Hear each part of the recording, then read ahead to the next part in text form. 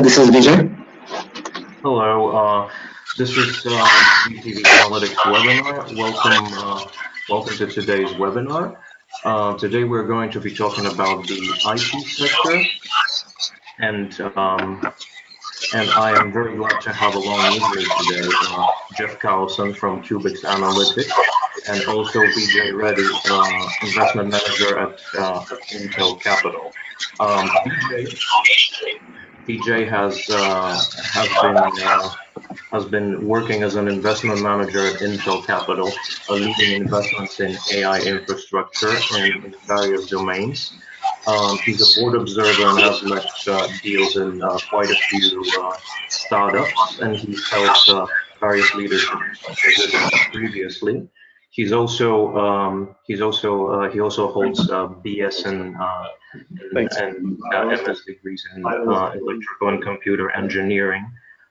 So Vijay, very glad to have you on board with us. Nice to be happy to be here. Nice meeting you as well. Hey guys, this is Jeff. All right. So we're on air already. Let's start with the presentation. I'm glad to have both of you here. Before we move on to the sector, the data, and some of the data trends from the first half of the year, I would just like to remind our audience that we are a global publishing group specializing in three business publications. We have three business publications: Global Corporate Venturing, which is our most well-known publication. And as the name well suggests, it deals with corporate venture investments that go into our analytics platform called GCV Analytics. In addition to that, we have the Global University Venturing publication, which deals with technology and innovation coming out of academia. As well as our still nascent publication of Global Impact Venturing, where we try to cover what is the social impact that corporate venturers are trying to make onto the world. In addition to that, we also offer the Global Corporate Venturing Academy program, which is led by Paul Morris, a veteran in the CDC industry. He was leading Dow Chemicals CDC unit for many years, and this program is meant for professionals that are involved in the setting up of a CDC unit or a CDC program of a kind, and as our way for bringing the corporate venturing community together, we've also formed the GCV Leadership Society, which brings together some of the leaders of some of the most active CDC units around the world. Now, most people know us for our events, and our two biggest events are undoubtedly the GCV Innovation Summit, which takes place in Monterey in late January in California, and our GCV Symposium, which takes place in London in late May. In addition to those, we have various regional events, such as the event in Brazil, the events in Israel. Our next two upcoming events are Synergize, which is going to take place in New York City on September 25th. And this event tries to bring together CVCs and traditional VC funds that are in the lookout for corporate LPs. And we also have GCV Energy in late November 20th and 21st, taking place in Houston, the oil and gas capital of the world. If you're interested in learning more about the data that we gather and that we provide, please feel free to reach out to us at gcvanalytics.com. And our platform is supported by QBIX Analytics. And now I'm delighted to hand over to Jeff, who's going to present some data on the first half of this year. Thanks, Kaloyan.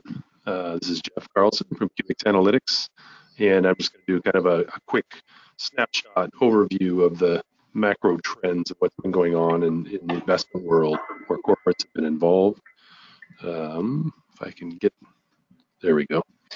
So really going to focus on the first half of 2019 relative to how it looked prior to that. On the bottom, I'm showing the number of deals where there's been at least one corporate. I'm showing where there's the number of deals. You guys hear me okay? Number of deals. Yeah, I can hear you. Where there's at least one corporate involved over the last 6 years or so, and what we see is a fairly, consistent trend increase in the volume of deals where corporates have been involved. It's about a 17% year-over-year increase since 2014 to 2019. On the top, on the other hand, I'm showing the total dollars of the investments in which corporates have participated, and we've seen pretty significant, also upward trend going up 60% year over year over the last few years, except for this last.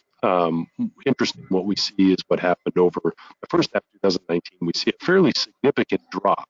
It's we did see a drop back a few years ago, but not as severe as what we're seeing here. So that's kind of interesting. So let's take a look at what's driving that a little bit. If we look at the dollars invested by region and looking at the big three, Asia, North America, and Europe, we see that the pink being North America. That's been fairly consistent upward trend. That dropped somewhat in the last first half of this year. Europe is a small portion of it, but has been growing fairly consistently.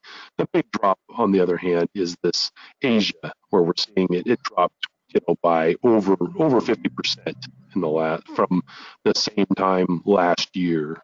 So pretty interesting to see that. One of the things we've talked about in the past is whether or not some of the dollars associated with investments in Asia were sort of an artificial inflation, whether there was some hype going on, and maybe inflation of the numbers that were artificial. And so the numbers in the past with a grain of salt. So it could be, at least part of that may be some of that going away and getting more realistic numbers. On this chart now, I'm showing average deal size by year by those big three regions as well. So the width shows a number of deals, so you can kind of get a sense of the relative weighting of each of the bars. The height is obviously the average deal size in each region. And then the gray bar across in each case is the aggregated, the weighted average for that year. What we've been seeing in prior years is the Asian deal sizes have been significantly above, like a factor of 2 or so greater than those in North America, and had been pulling up the average deal size consistently. The one thing we see different in 2019 is quite a drop in the average deal size in Asia, coming down, by over 50%, and now more in line with what we see in North America. Interesting to see whether or not, whether some of that sort of the hype going away or if that's real. And finally, now looking a little bit by sector. First, we're going to look at, by region, look at the numbers. The top numbers are the same numbers you were seeing above by total dollars invested. The bottom number represents the percent change from 2018 first half. So the 61% is the drop, the 21 billion versus the 55 billion in the first half of last year. You can see Asia, obviously the big drop, whereas North America, Europe, and South America are all actually up relative to what they looked like in the first half of 2018. So let's double click into this Asia a little bit and now look at that across the various sectors. And the color represents, just like it is over here, represents the percent change. And we can see almost across the board large drops in the dollars being invested in Asia by consumer, 73%, 74%, financial services, almost 90%, health, 35%, media is down 76%, etc. So we see a significant drop across the board in terms of investment dollars into Asia. So that's really it, kind of the macro view of what happened in the first half of this year. And now I think I'm going to pass it back over to Kaloyan to take it from here. All right. Thank you very much, Jeff. It's been fascinating, very interesting presentation. It does seem like the total of investment dollars has been really hard hit in Asia and not so much in the rest of the world. And we're yet to see how things are going to unfold by the end of this year. Now, I'm going to move on with the IT sector presentation, and I'm going to engage our special guest, Vijay, with some questions as I go along. Now I'm taking the opportunity to remind the people who are watching us live right now that they could submit their questions on the control panel that appears on the right-hand side of their screen. There is a section called questions, and they could type them up and submit them, and we will try to answer those questions by the end of today's session, or at the end of today's session. Rather, which we will try to keep interesting and reasonably long, or reasonably short. So let's get right into the IT sector. First of all, how do we define the IT sector? At GCV, for us, it encompasses very broad fields. It includes things like general AI applications, big data tech and analytics, virtual and augmented reality technologies, semiconductors and microchips, cybersecurity, enterprise software, and other IT tech and related services. So it's a quite broad definition that we use. And if we try to comment on general trends that appear in this sector, we see that the digitization of today's world, which is something we observe in every sector, not just IT, is inextricably linked to the datafication phenomenon and the rise of big data. In terms of the big data rise, there's been much focus on ad hoc data analytics, but this is expected to evolve as we continue seeing the development of both big data and other tech. And right now, according to most surveys, some organizations say that they're competing on data and analytics. In other words, that's becoming the playing field. And 62% say they have seen already some measurable results from investments in big data and artificial intelligence. And indeed, if we think about big data and its bigness, it's kind of unthinkable. The idea of working with it in an efficient way without artificial intelligence or machine learning or some other type of cognitive tech. So I would like to ask Vijay here.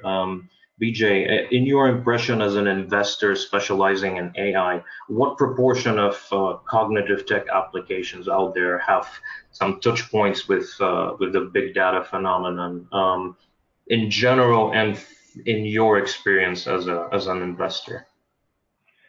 Can you hear me okay? Yeah. Okay, perfect. So I think the proportion is large, right? I think for a couple of reasons. One is the machine learning and the deep learning techniques especially tend to perform better with lots of data.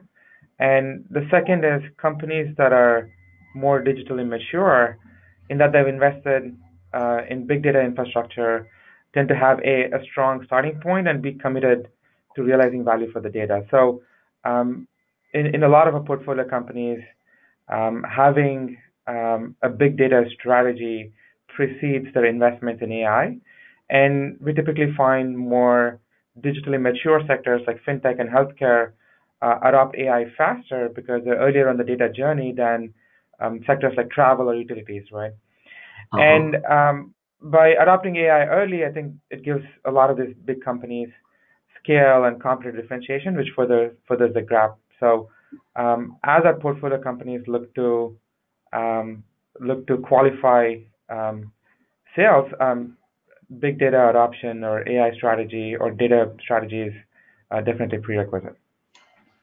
I see. And what are some of the other subsectors or subsets of AI or cognitive tech broadly that are out there? As an expert, could you give us a bit more of an overview on those as well, very briefly, please? Sure. There's different ways to dice the sectors, and I think for us, we broadly classify into four categories.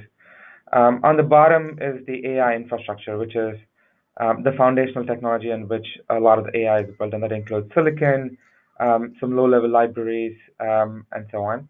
And we have several investments in that sector as well. On top of that, we're looking at the platform layer, which includes data prep, model building, model monitoring, model deployment, DevOps, CI/CD. So that's one more sector we've defined on top of the infrastructure layer. And we look at applications in two lenses. One is horizontal applications, whether it's computer vision, NLP speech, broad horizontal platforms, or very verticalized applications in sectors, for example, autonomous sector, fintech, federal, and so on. So that's the way we look at the landscape of investments, and within that, we look to invest in category-leading companies in each of those places. Yeah, so a very, very, very broad view, indeed. And when we talk about cognitive tech and AI in particular, we do see according to some latest surveys of executives and employees and organizations that most that adoption of AI technology is already fairly widespread among businesses, and a lot of survey respondents say they already have achieved some sort of a financial return on their AI investments. So I'm really curious as to your perspective with regards to this sort of an idea of financial return of AI adopters of AI tech. To what extent do you believe that is measurable? Are there perhaps any examples of any of the portfolio companies that you have worked with that have had some measurable positive impact on the financials of a client of theirs or something? Could you share that with us? Like, absolutely, right. So there's maybe I can answer this question in the lens of a couple of those automation platforms, right? So we're investors in DataRobot, we're investors in Paperspace and Avamo, and a lot of times we see the ecosystem through the lens of how these companies engage with the enterprises. And I think a couple of themes. Number one is identifying the use case where AI can actually be helpful is probably the hardest and the biggest bottleneck for a lot of enterprises, because they understand that AI can add value, but finding those high value use cases which actually impact the business, that's the hard part, especially is it increasing the top line or is it decreasing the bottom line? So first is to identify those use cases. The second is a lot of cases they're experimenting with value add, but they don't have a plan to put models into production. And those kind of use cases are pretty short-lived.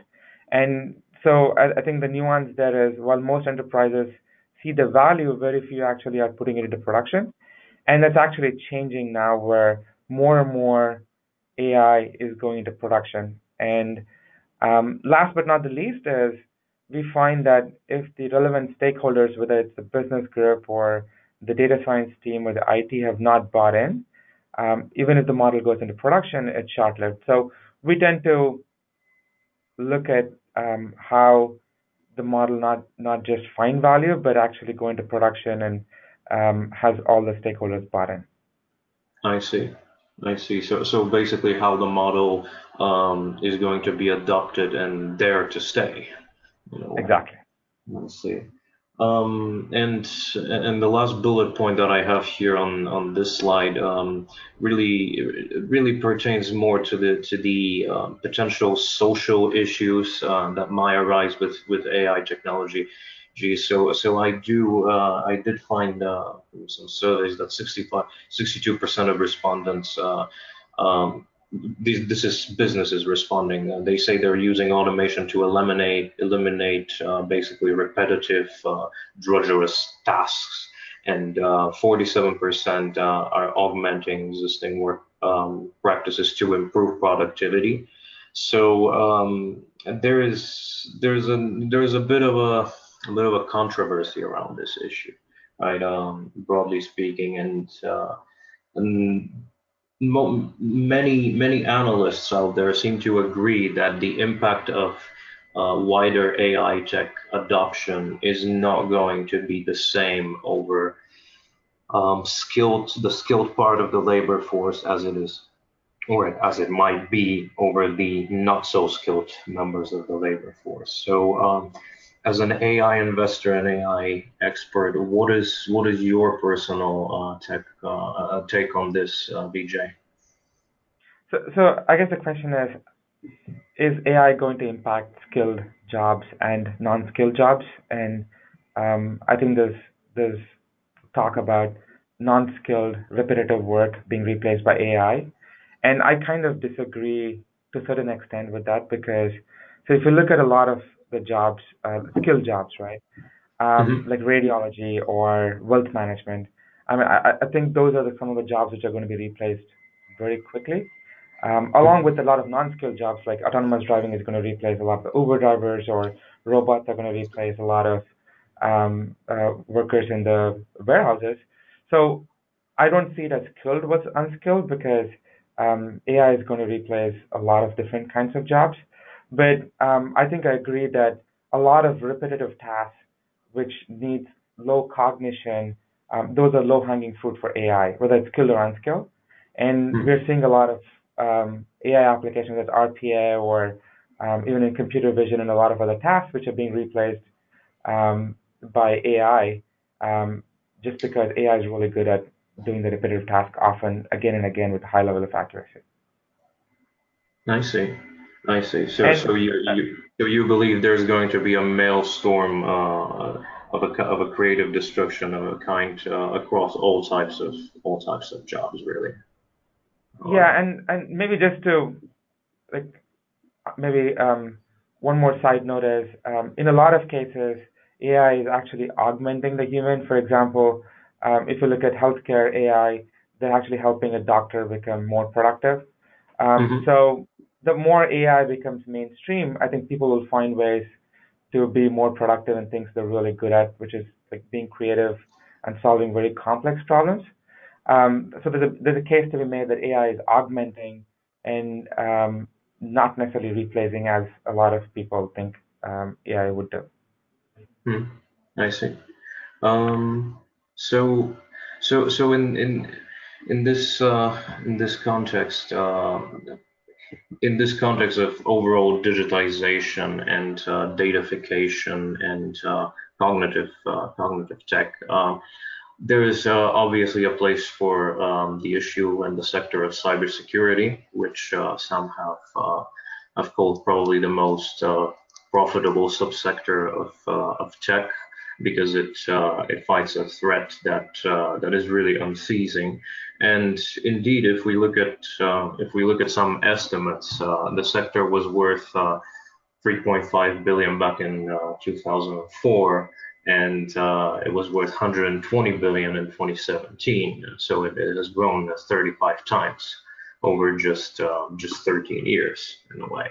And the global spending on cybersecurity is forecast to exceed actually cumulatively 1 trillion by 2021, which is not that far away from now. So in that context, what we do, another tech that we enabling broader tech that we see is obviously cloud computing and cloud tech.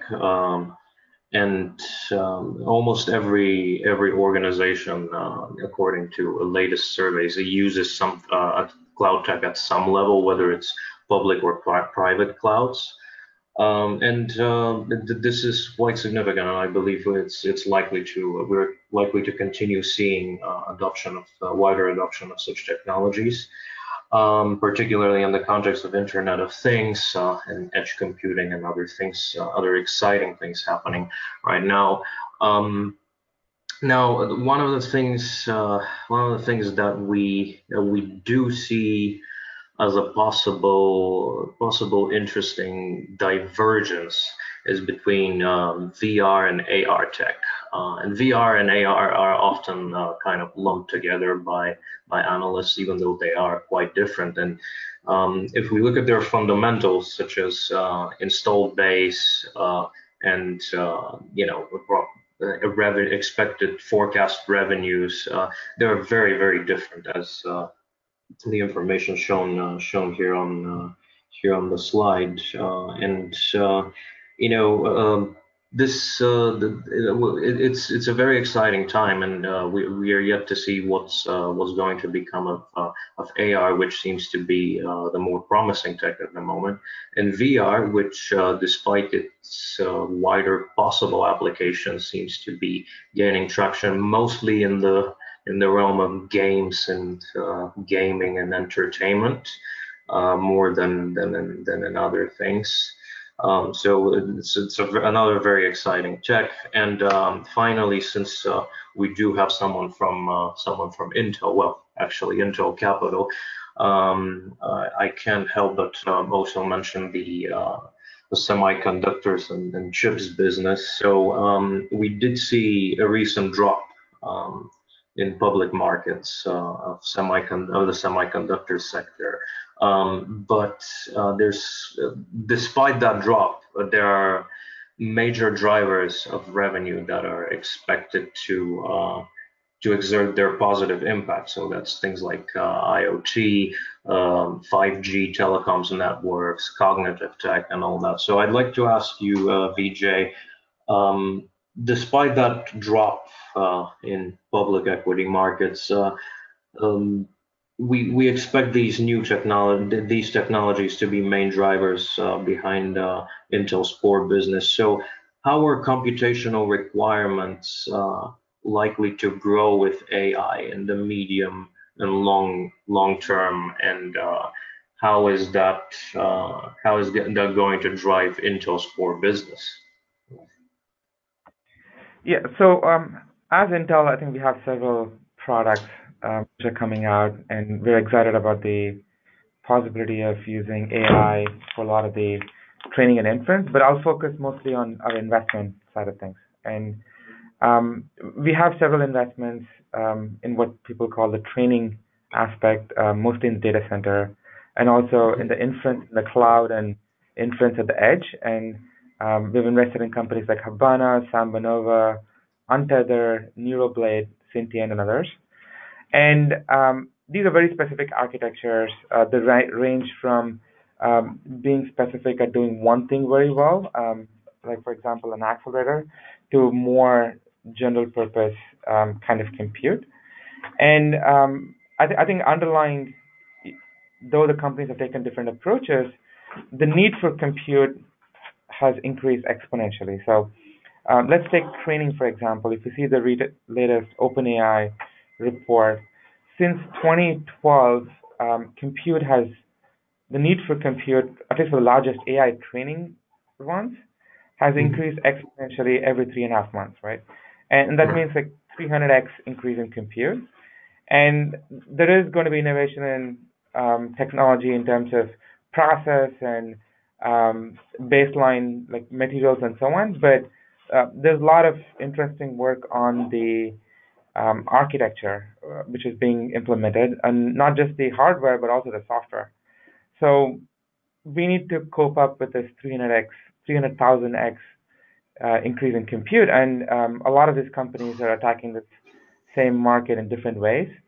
And we're very, very excited about silicon investments for a change, given how incredibly there's a need for this kind of compute, right? I see. So it's a very, very exciting field. Yeah. All right. So before I let the whole hour go with questions, I'd like to cover some of the data that we've provided.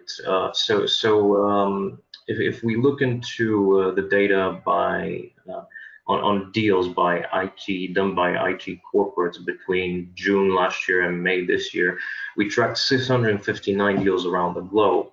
Vast majority of them, 346, actually, about half of them, excuse me, were taking place in the United States, 92 in China, also very notably. So the way IT corporate investors commit capital, that they invest mostly in emerging IT businesses, which is hardly surprising. And by that we mean it's mostly in things like AI, semiconductors, and cybersecurity, among other things. If we look at their investors across other significant sectors in the services sector, we see they've committed quite a few deals in HR tech or ed tech. In the case of media, there's a lot of commitments in digital marketing and ad tech, games and gaming, audio and video, content and technologies, and that sort of thing. And of course, in the life sciences, there is the rising field of healthcare IT, and a lot of big data being tapped into and used right now there.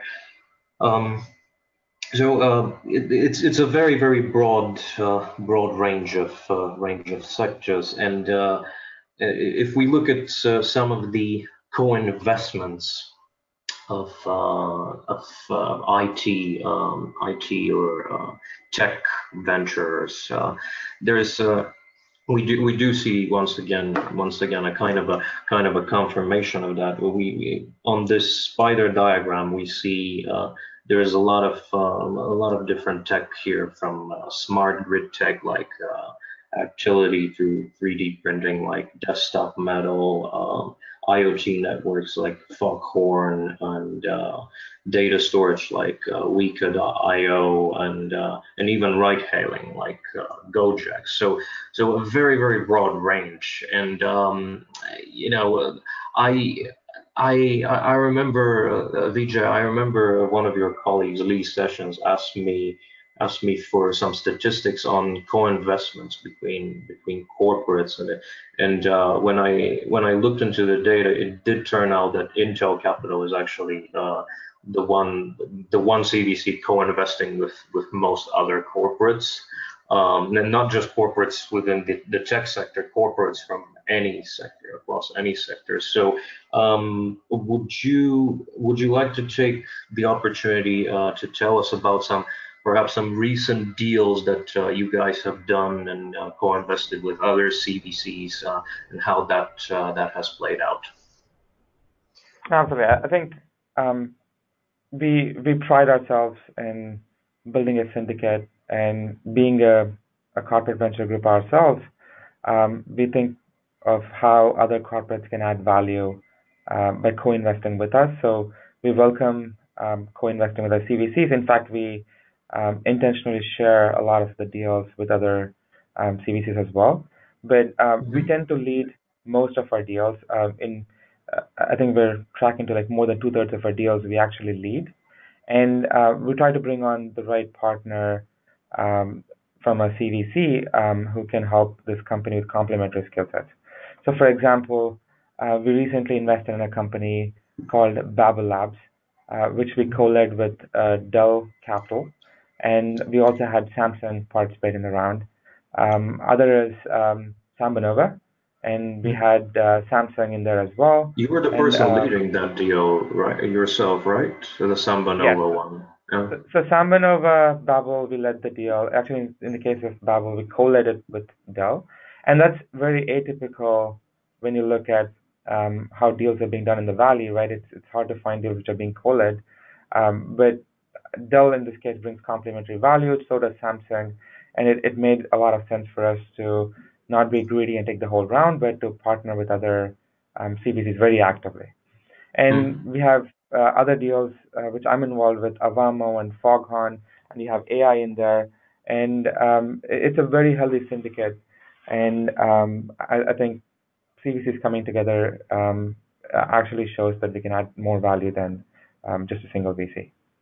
That's yeah, that's right. There was recently a report that came out of PitchBook, and I actually managed to give some pointers to the one of the authors of this report for this, and there does exist some evidence, some strong evidence from data that CVCs do provide to their corporate to their portfolio companies as corporates. They do provide additional value, which perhaps traditional VC investors may not be able to, and that's very important for you guys as a class of venture investors.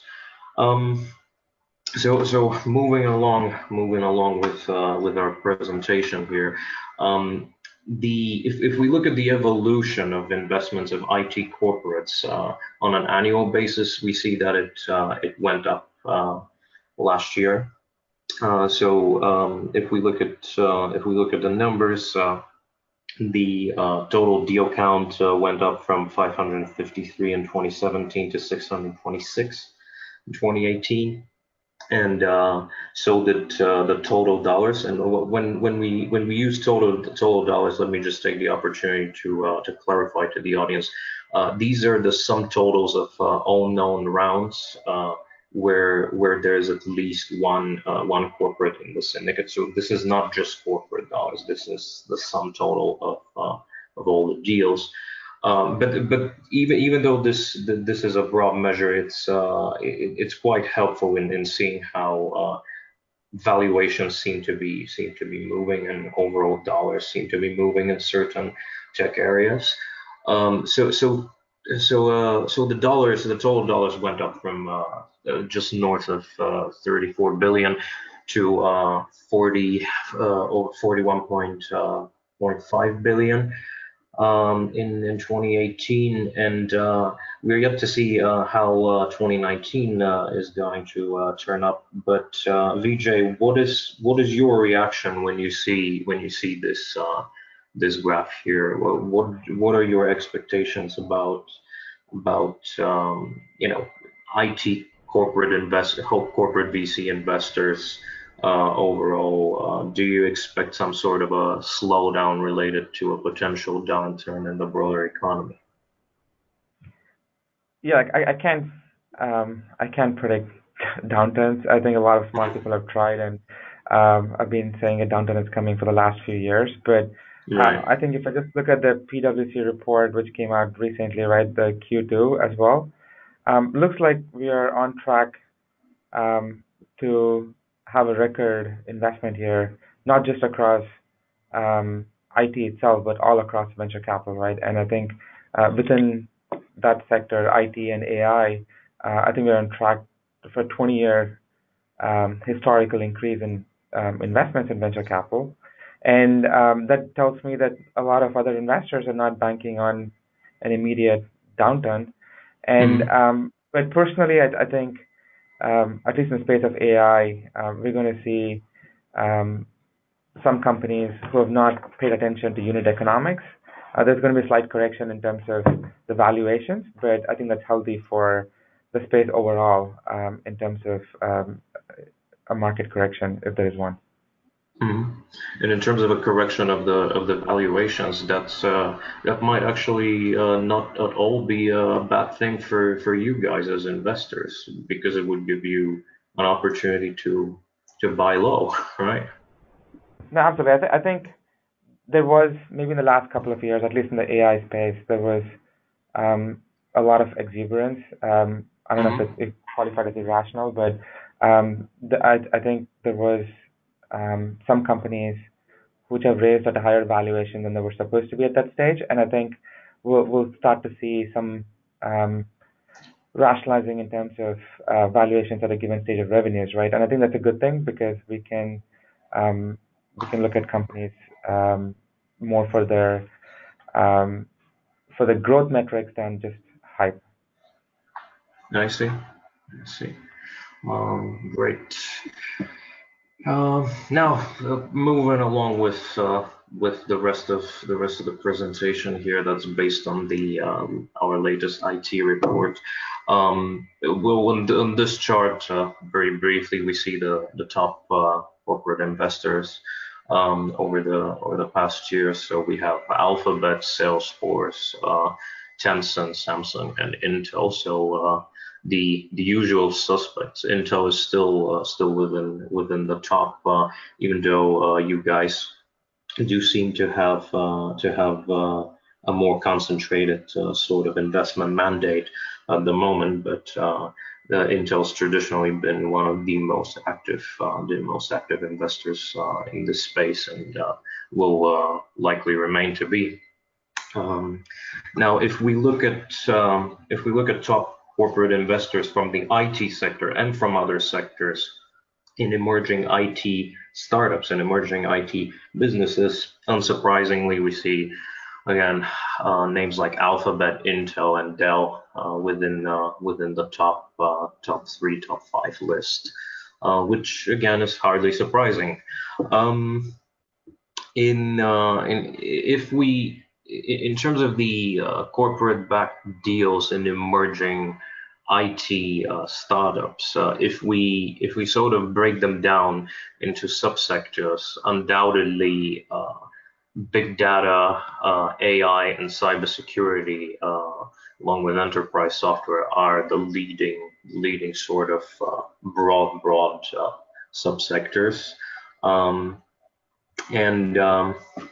Even if we look at co-investments in IT enterprises, now we do see that first of all, looking at this graph, the first thing that we notice is that the tech or IT corporate ventures do co-invest with a broad range of other companies, whether it's companies from the automotive sector like BMW, or the financial like JP Morgan, or even Airbus, or banks, things like that, AT&T from the telecom sector. So a broad range of corporate co-investors, and in terms of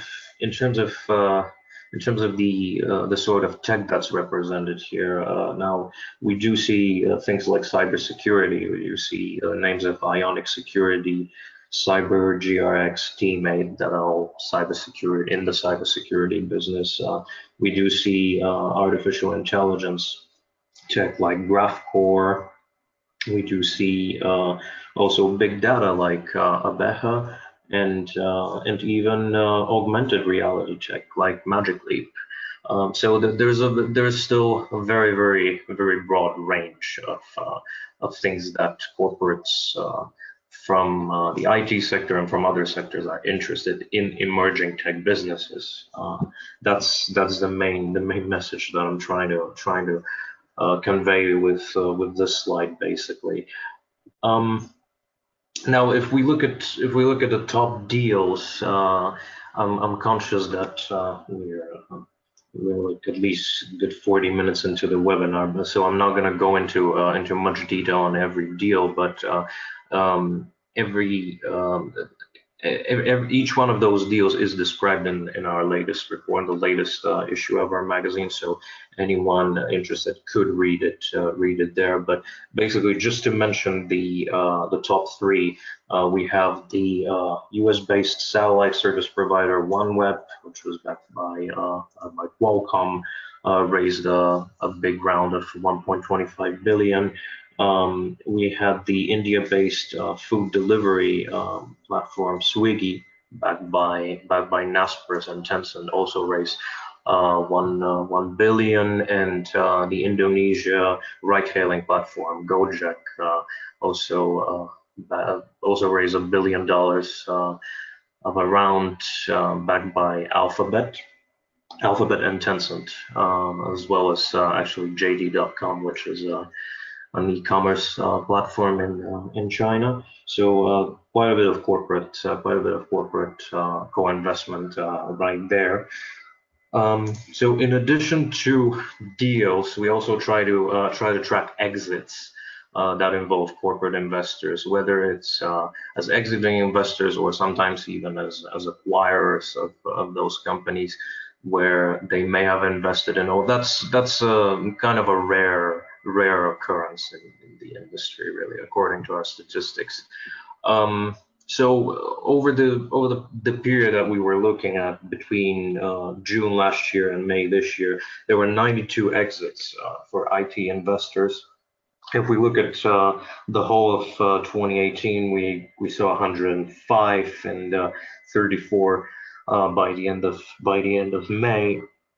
So among those, we did see 63 acquisitions, 27 IPOs. So quite an active period for exits, indeed.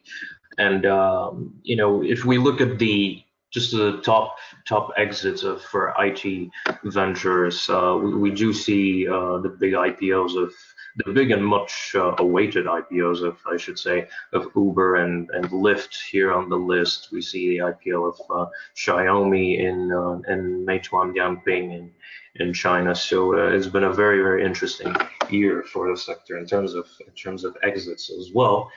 However, what might be a bit more worrisome is the state of funding initiatives that we try to track. We try to track funding initiatives in terms of whether it's VC funds with corporate LPs, whether it's newly launched CVC units or corporate-backed accelerators and incubators.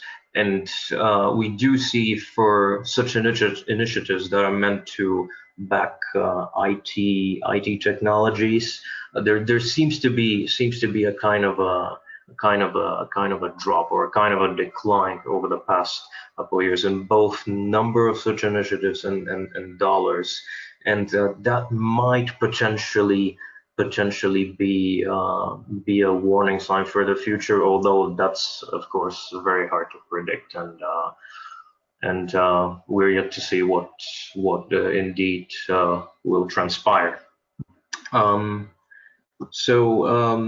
Again, I'm conscious of time, so I'm not going to go into much detail on the top funding initiatives that we track, but what's highly noticeable on this chart is that not a single one of these funds is over $1 billion. So that might have some serious implications about the growth of valuations of tech companies in the coming years. And finally, just to briefly touch on venturing and sort of innovation coming out of academia, we did see in 2018, as this graph shows, quite a bit of a peak, 118 deals, like very successful deals of companies coming out of academia that have raised capital, and it poses an interesting question, which I'd like to extend to Vijay here. So what are the kind of interesting things that you see coming out of top schools and coming out of academia that you see as investable things? Yeah, so Intel has many touch points with academia, right? We have an organization within Intel called Intel Labs, which actively sponsors research coming out of top universities. And for this context, in AI, we're funding leading researchers in CMU, MIT, a lot of different institutions. So we get to have some visibility into kind of the research which might lead into commercial opportunities. And from the venture capital side, we actively engage with the academic community. For example, We recently invested in Andrew Ng's company, Landing.ai. Sam Bonova too was Professor Kunle and Chris Ray from Stanford. And so if you look across our portfolio, we tend to have an eye out for some of the academic projects which might be coming to fruition as a commercial entity. And there's a lot of good examples of large AI, billion-dollar AI companies which have been spawned out of university research.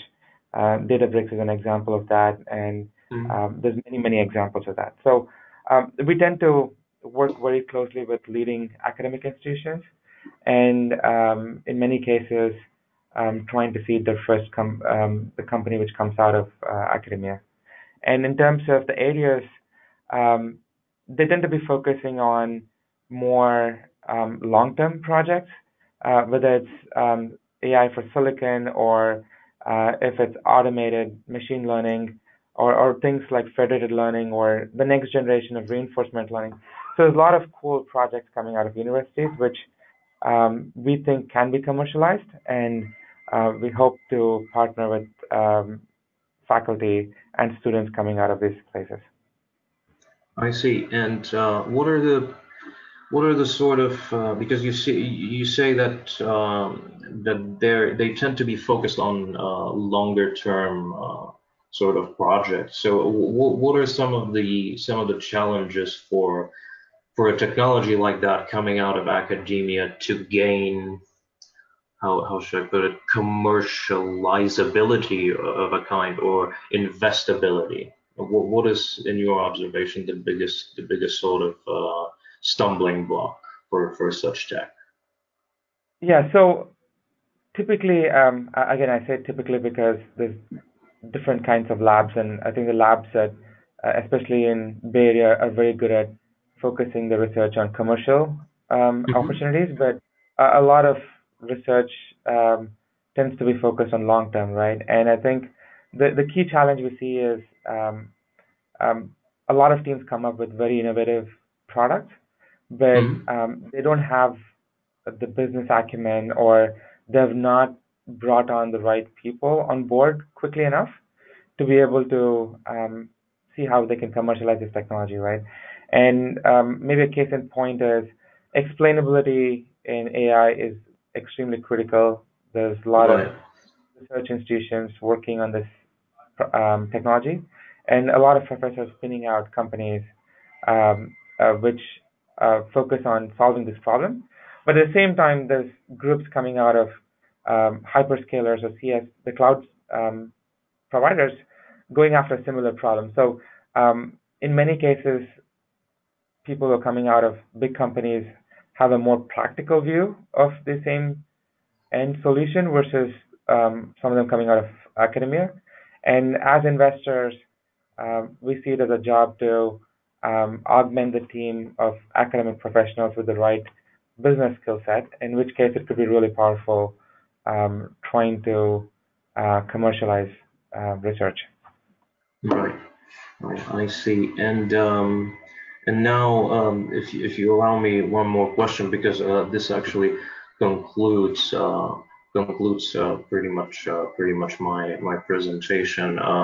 So you as an AI investor, what are the biggest challenges to you in sort of trying to pick the sort of most promising investments in this still very much emerging but very promising and disruptive sector, or even I would call it more of a horizontal in a way, which goes across many different sectors. So what are some of the biggest challenges to you as an investor?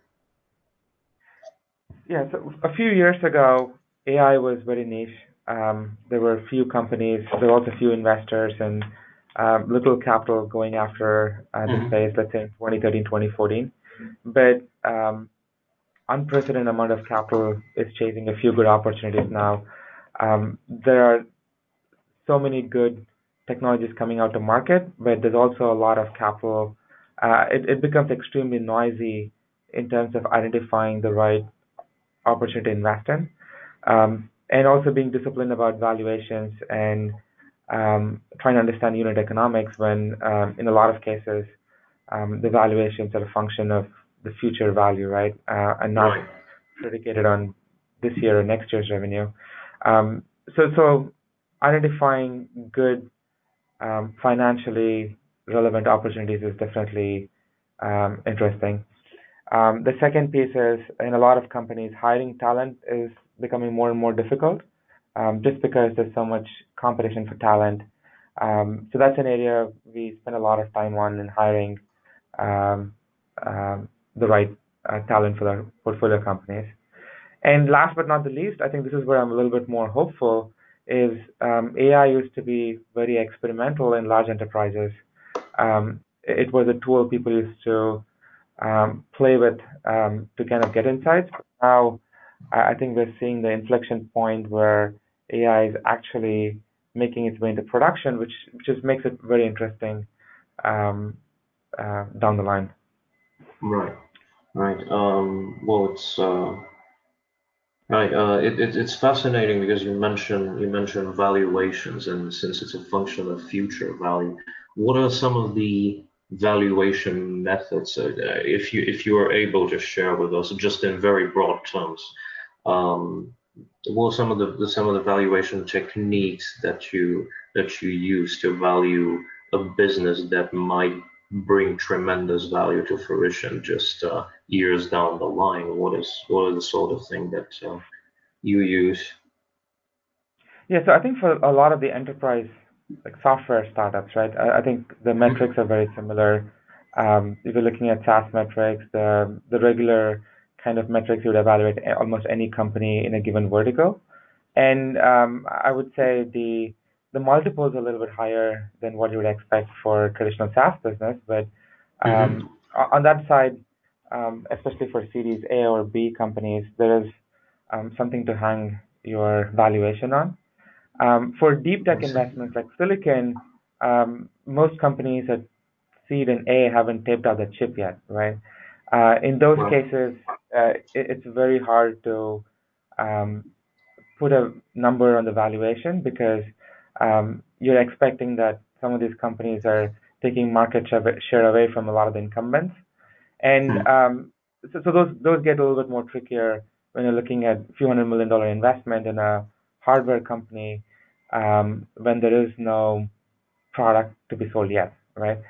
And in a lot of other deep tech investments where I think the time to monetization is a little bit longer, I think you have to be a little bit more creative when it comes to how you look at valuations, and that's very, I would say, subjective to a particular vertical or deal. Right. So some say it's more of an art than a science. Really, it's quite fascinating. All right. So I do see that there's only been one question submitted by someone from the audience asking if people will be able to get the slides afterwards. The answer is yes. Both the slides and the video recording of this whole webinar will be sent out afterwards. So since there are no other questions, I mean, unless Jeff would like to ask you something, I guess we could sort of wrap it up and conclude this session. It's been wonderful having you on this webinar, Vijay. Thank you very much for this, and hopefully I haven't taken too much of your valuable time as an investor this morning. So thank you very much on behalf of GCV and on my personal behalf. Pleasure to have you here. Thanks for having us. It's an exciting space, an exciting time, and I'd love to chat about it. Absolutely, and so So this concludes our webinars for this first half of the year before the summer season. There is going to be no webinar in August. Our next webinar will be sometime in September, when we are going to be discussing the another very exciting and tech-heavy sector, the telecom sector. So stay tuned for the date. Thank you very much to all of you who have attended this webinar live today with us, and to the rest of you, have a good day, afternoon, or night, wherever you might be in the world. Goodbye. Thank you. Yeah, but